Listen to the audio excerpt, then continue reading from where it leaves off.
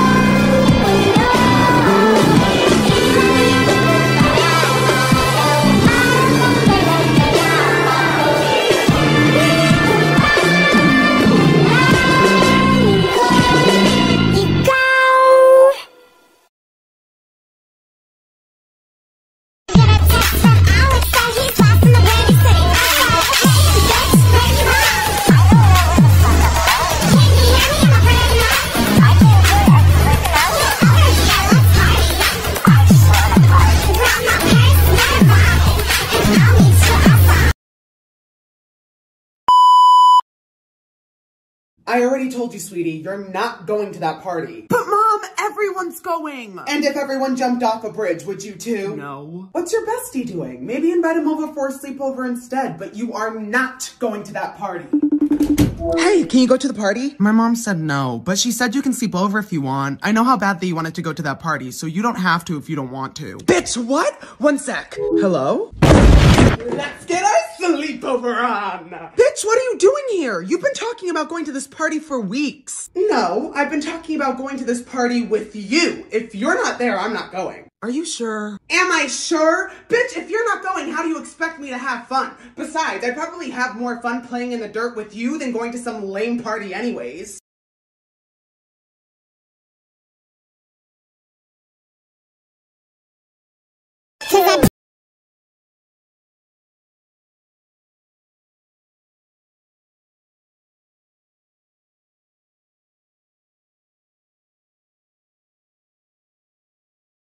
I only found out recently that Mickey Mouse has a child as well. That's in my mind. You didn't know this? Wait, I need to find his name as well. It's so funny. Oh my god, this is just as bad as when I found out Hello Kitty has a boyfriend! Hello Kitty has a boyfriend? He has a boyfriend!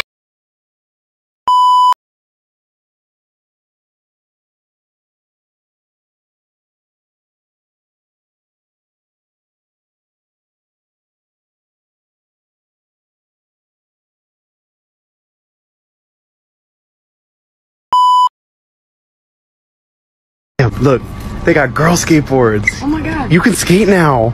They got gay skateboards. Oh my god. You can skate. We're fucking set.